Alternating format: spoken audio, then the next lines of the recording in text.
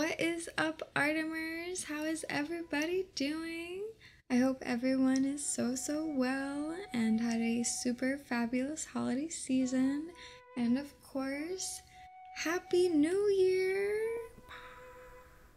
Because I always forget to introduce myself, hello, my name is Alex. I have 2 bachelor's degrees, one in philosophy, one in public relations / advertising. Infiltrating the system with the second one. With these 2, my overall focus is in ethical communications as well as creative expression. And so, welcome to my channel. That's what we talk about here. And we also like to mix in movies and pop culture and all things fun to talk about. So, welcome, bienvenue. My personal philosophies have been greatly inspired by Friedrich Nietzsche and other existential philosophers, as well as concepts found within Buddhism and Taoism, and ancient Egyptian virtue ethics. But other than the last one, that is basically what we're going to be talking about today: existentialism and Buddhist concepts. So let's get into it, shall we? None of us truly even exist. Today I would like to talk to you about what is static and what can change, as understanding this can significantly affect how we see the world and therefore how much we suffer from it. Additionally, today I would like to speak against one of my favorite authors, Chuck Palinuik, from his 1996 work Fight Club, where he coined the term snowflake, which everyone at least used to love to use. You know, you're a snowflake, you're too sensitive, all that goodness. But to read it for you. A beautiful or unique snowflake. You're the same decaying organic matter as everything else. And we are all a part of the same compost pile. Well, I am here to tell you, you are a beautiful and unique snowflake. And that's perfectly okay.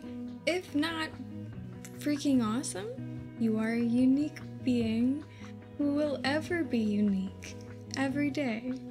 Sure, yes, we are all part of the same compost pile, but that doesn't take away from how unique we are in a true sense.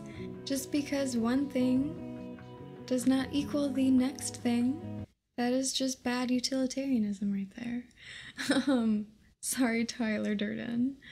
If you ask me, everything that Tyler Durden screams and philosophizes is something that I would not want humans to feel. Unfortunately, we are meant to look at advertisements and chase cars and get things that we don't need, and we're tired of it. You know this speech. This is something I do not want people to feel. This is something obviously no one wants to feel. This is why Project Mayhem drives people to burning down buildings. But we can only move one step at a time. To get back to our beautiful uniqueness, we are in actuality unique every day, in every moment, with every passing thought, with every reflection or just blink. We're different because of time and change, and everything is and everyone is. And even as we fall as a snowflake from the clouds to become a blur into a white dust cover of commonality and oneness and what seems like a never-ending non-uniqueness, again, this does not take away from how far we come from in our journey from the cloud to the bottom, the ground, wherever you fall. It doesn't take away our shape. We just happen to fall to the earth. And that's fine, no matter how you see the analogy, be it amongst other humans or death itself. getting back to the quote, we do decay and we do compose, and we will someday be gone. But this in itself only adds to our uniqueness. This actually adds to our ability to be unique. I say never be complete. I say stop being perfect. I say let's evolve. Let the chips fall where they may. Accepting this fact, we are able to create and develop ourselves over a set period of time and take a roller coaster ride from the clouds to the ground and form our crystals along the way. That's beautiful. That is, I think, how I would want to look at the analogy. Don't look at a white cover of nothingness, because that really makes it hard to look at yourself as something that can change more, you know, and not melt into the abyss. The dudes are emerging. You ready? I think I might be nobody. Wow. The insecurity level with you guys is ridiculous. So, what kind of snowflake are you? Are there any certain points of ease or struggle along your path? I don't know why I'm doing this. These are the snowflakes. Do you attach any labels to yourself to better picture how you fit into the world? You know, a cartoon version of yourself. Bitmoji, I think is the word. But more or less, do you have a face that you work to protect? And something that's static, you can't change.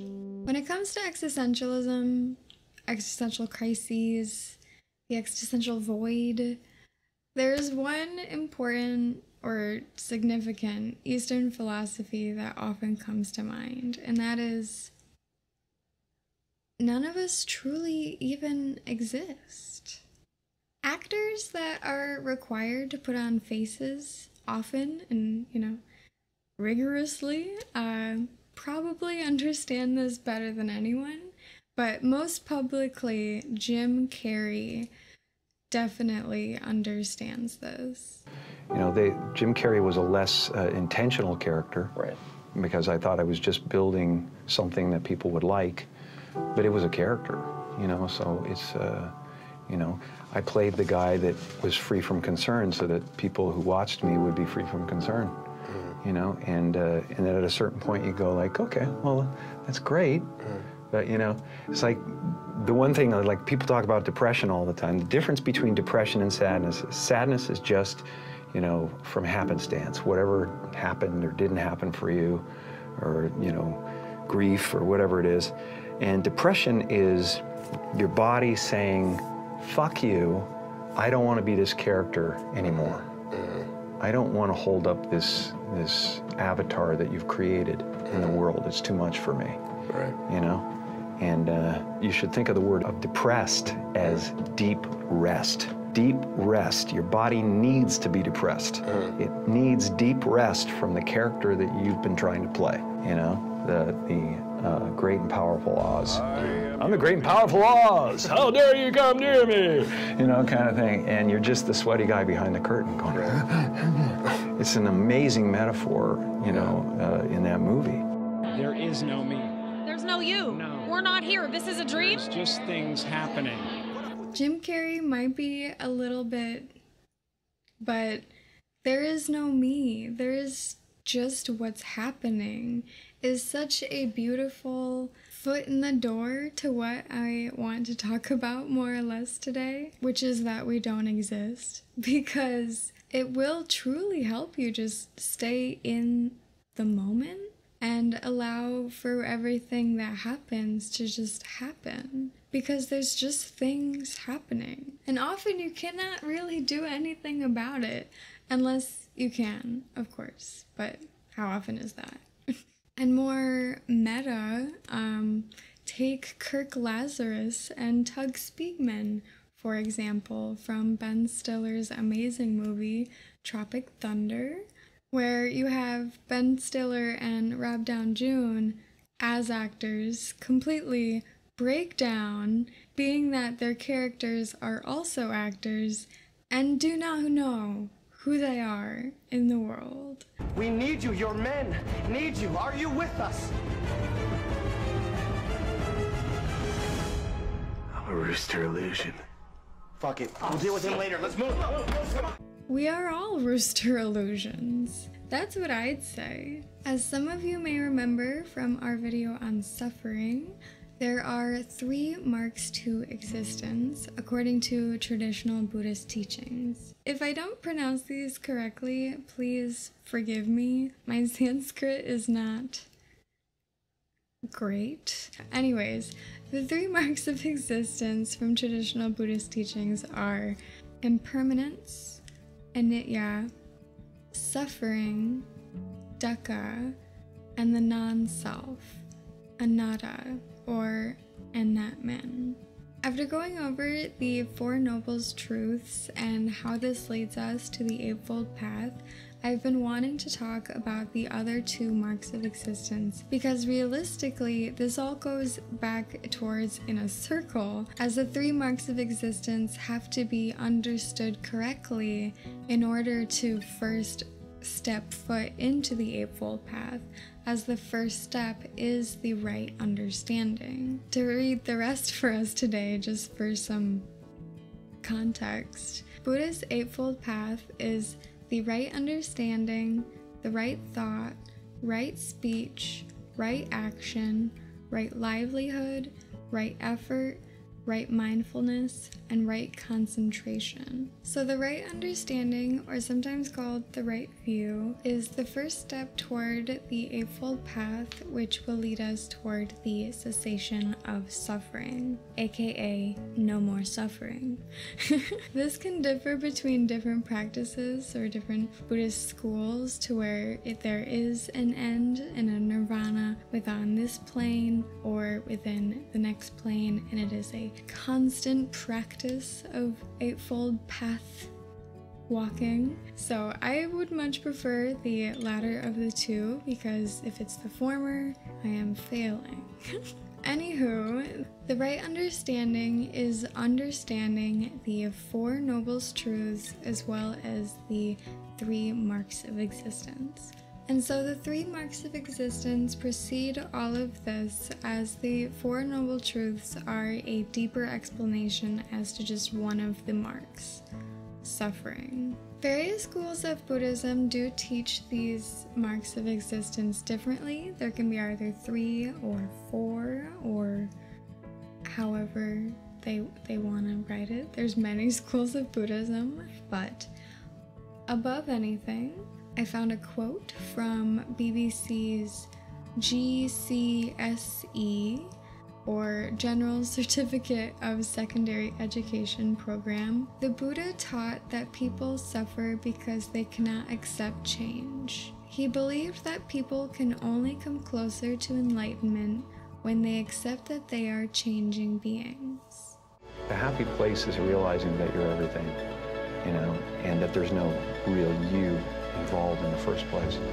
You know, it's a weird little semantic jump that you make, where it sounds like, well, that's totally fucking threatening, man. I can't not be me. I've built this construct. And it's just ideas. Right. They're just ideas. Change is one word that can sum up all of the 3 marks of existence, be it impermanence, suffering, or the non-self, as all of this has to do with change.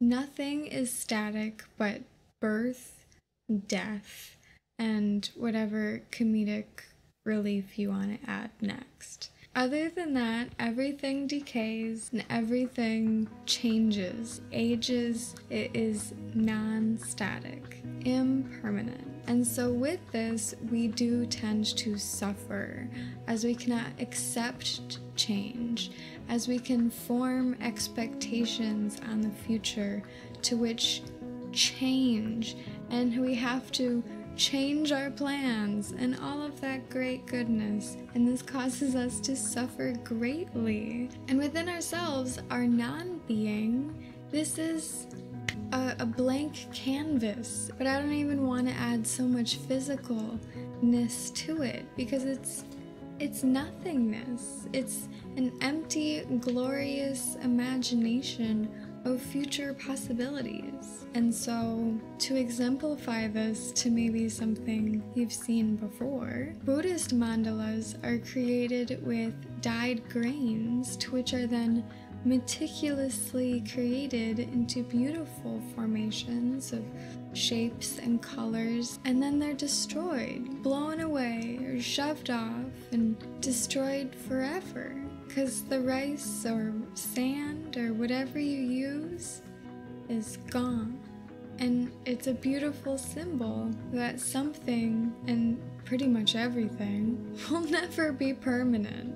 It is impermanent. But at the end, it will be destroyed and dismantled to symbolize the impermanence of all the phenomena. There's a beginning and an end. That nothing lasts forever. And there's no attachment to the actual thing. Kind of like when we moved from one home to the other, right? What happened? We had a wonderful time in the old place, and now we moved and we started a new place, right?